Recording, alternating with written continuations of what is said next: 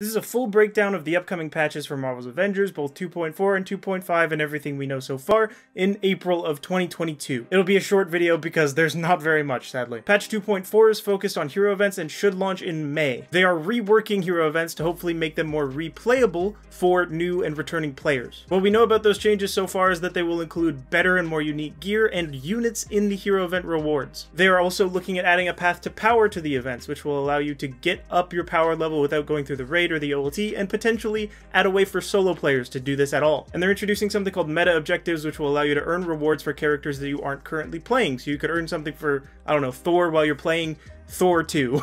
Speaking of Thor 2, 2.5 is the patch after 2.4, that's how numbers work, and that one will feature Jane Foster as the primary content piece. What we know about Jane Foster so far is that she wields Mjolnir, she will have a moveset similar to that of Thor Odinson's, but of course she will have a unique Jane twist, and that's pretty much all we know. Oh, and she'll have a hero event similar to Spider-Man's, but again, that is literally all we know. Like I said, short video. Leave a like if it helped you out at all, and please consider subscribing. It helps out the channel a lot. Click on another video on the screen here if you'd like. Oh, and check out the description of this video. There is a merch link in there. Please check it out. That would also help me out a lot. That would be very, very helpful, and thank you again. See you guys in the next one, and I'll see you guys in the next one, whatever that might be.